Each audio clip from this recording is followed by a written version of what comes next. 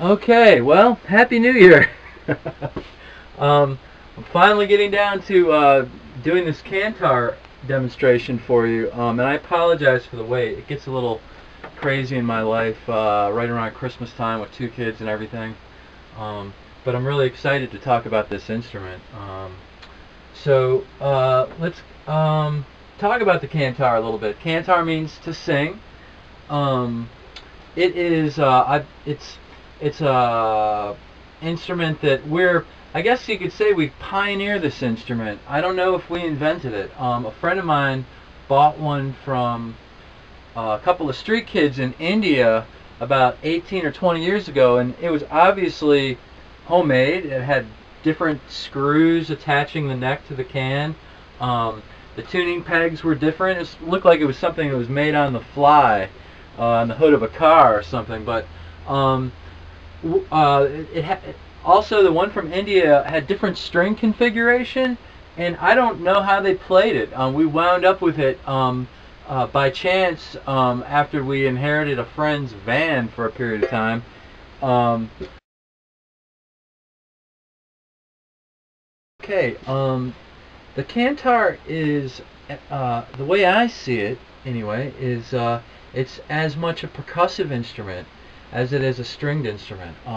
The strings on the Cantar are to produce a drone sound, which is very common in Middle Eastern and Irish music. Um, this drone, you'll hear two strings in harmony.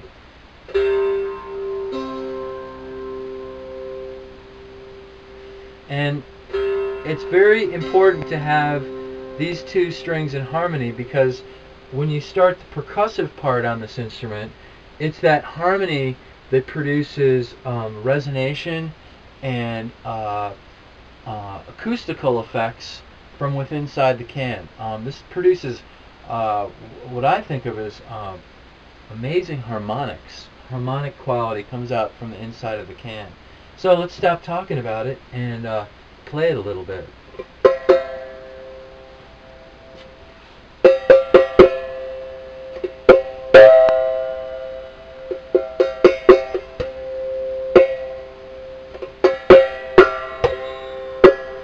Now you can hear when I hit the bottom of the can how it changes the pitch.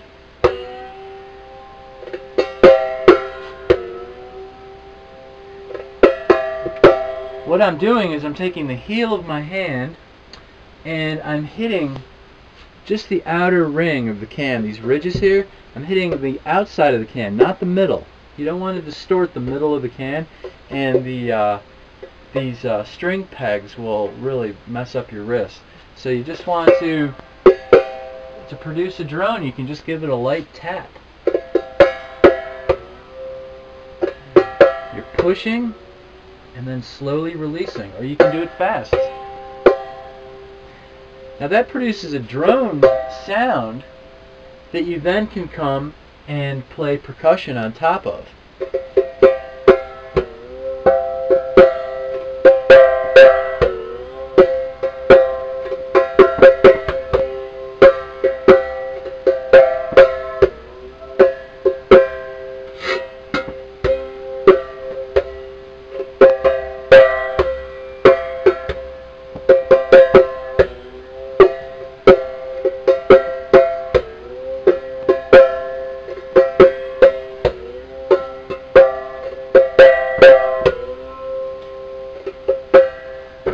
And of course, with any percussive instrument, the possibilities are endless. With the different kinds of percussive rhythms you can play on the Cantar, and different tunings too. This is just one tuning that I'm using. So that's one way to play the Cantar, and you'll notice there's different tones that you can get from where you hit the bottom of the can. You have kind of a washboard effect on the side here. The other way I like to play the Cantar is I like to play these with a stick, and I recommend a bundle stick like this. You can get these at just about any drum shop, but these produce a really nice tone on the neck.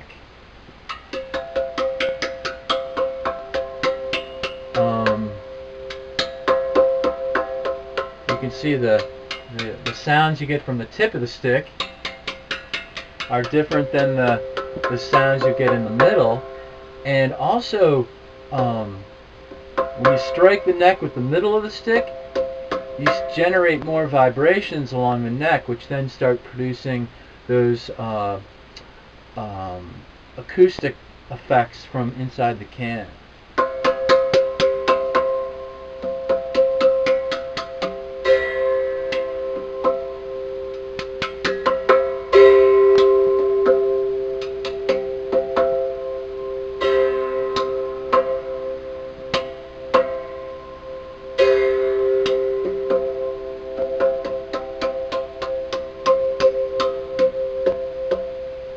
I lost days to work the first time I discovered the sounds that this instrument makes. Of course, you can play the bottom of the can with your stick. There's no rules here. You just play around with it and play with the vibration and the tuning, and come up with different rhythms, and then start accompanying other musicians with it. So to close for this video, I'll just go ahead and play around a little bit, and I hope you enjoy your Cantar. Get back with me. We have a website that's in the works, and we're back in manufacture these guys this winter, and we're going to be shipping them to different percussionists around the country, because we're really curious to see what other people do with this sound. So thank you very much. Okay.